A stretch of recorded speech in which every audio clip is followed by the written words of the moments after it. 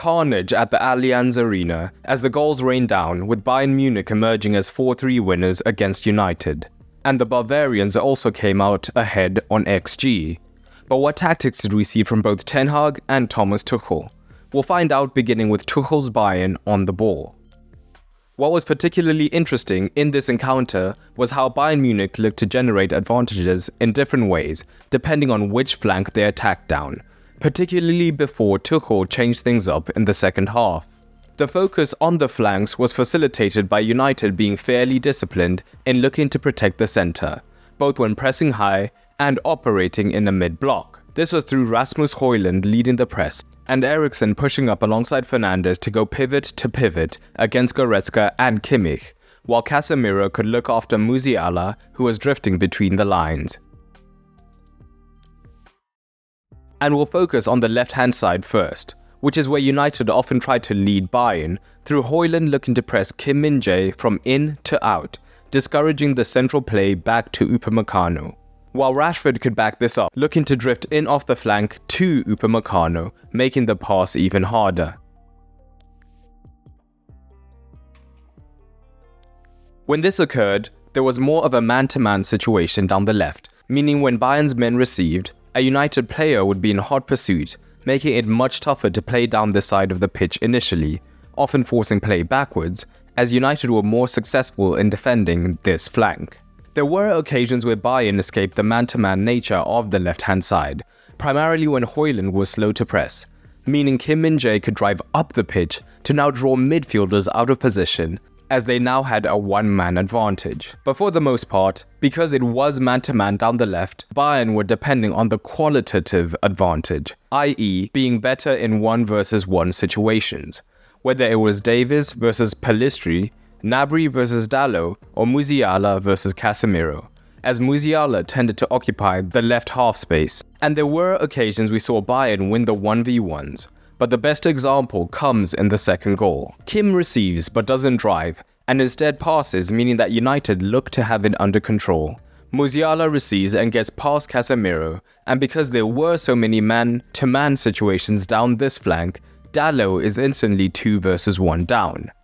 This culminates in him cutting back to Gnabry in acres of space, as the United midfield evidently had better things to do than track back aggressively.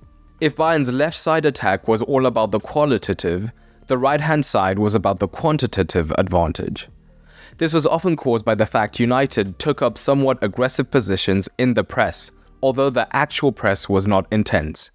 In other words, Rashford would often be in the central position to press a centre-back, but the keeper often had zero pressure on him, meaning the chipped ball into Lima was always on. Or, at times, even when a centre-back was on the ball, and Rashford was higher on the centre-back, the pressure was still non-existent, allowing the pass to Lima. In certain situations, even if he was deeper looking like he was covering Lima, he wasn't sure to cut out the passing angles to him, and either way, all this meant that Lima was often able to easily get on the ball on the wrong side of Rashford, meaning Lima and Sane now had a 2-versus-1 situation against Reguilón.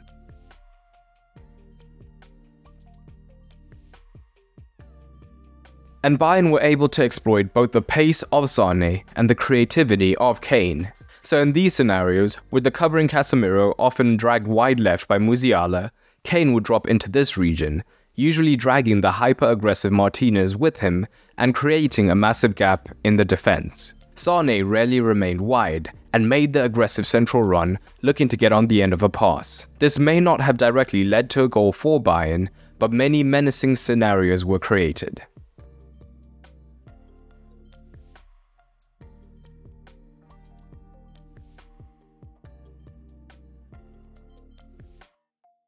As the game progressed, Martinez became more and more wary of Sane's runs, and he was no longer as aggressive in closing down Kane, and this served to now make a more genuine midfield overload, having Kane as a new outlet option. Using Konrad Laimer, a natural midfielder at right back, also gave Bayern the option high in control possession to have Laimer, rather than overlap like a traditional fullback, invert into these attacking zones to allow Sane to be out wide and look to create isolations either against Reguilón or Rashford to then cut infield. Speaking of Rashford, we did at times see him have the scope to remain higher when Bayern were attacking, and this would mean on the transition United would look to hit him. However, Upamecano is plenty quick, and with the head start he was able to handle most of these situations. United had just 40% possession, but we'll just briefly touch on them. Once again we saw the importance of Onana, at least in the short build-up play. Bayern were often defending in a shape that flexed between a genuine 4-4-2 and a 4-3-1-2, with Goretzka pushing behind Musiala and Kane. When Onana was not involved in the build-up play, it would be Casemiro or Eriksen who dropped deep to make the 3 versus 2, and this would mean that Goretzka and Kimmich could be man-to-man with the remaining midfielders. But when Onana pushed high, allowing Casemiro to stay higher, United now maintained the 3 versus 2 in the midfield, and could now find a free man, then move through that midfield. And in fact, Bayern were aware of this midfield problem, so Sané often began deeper in a tucked-in position, ready to cover centrally in the midfield or spring wide.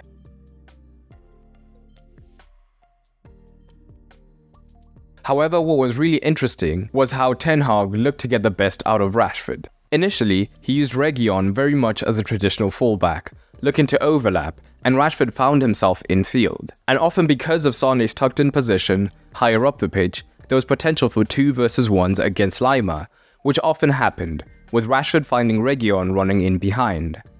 But late in the match, Ten Hag looked to take advantage of Rashford's 1v1 ability, meaning it was Reguilón who tended to now invert, creating the scope for even more Rashford versus Lima 1v1s, where Rashford for the most part would easily get past him and get dangerous crosses in. But United often presented a lot of the same tactical problems we talked about in this deep dive video that is linked in the comments below. Overall, this was a match where neither side were at their best, and although until the opener United looked competitive, for most of the match Bayern Munich were comfortable despite the close scoreline. There is still a lot of room for improvement for the Bavarians, however, as United themselves conceded some unlucky goals. For the manager tactical scores, Tuchel's setup did not have to be groundbreaking to get the win, instead just having to be well executed, earning him a 6. United weren't terrible by any extent, but there was still clear daylight between the two sides, giving Ten Hag a 5. But what did you make of the match? Drop it down below. A quick shout out to my Patreons for helping to make this video possible. If you want to support, head on over to patreon.com/footballmadesimple and you'll get rewards like early access to videos and exclusive content.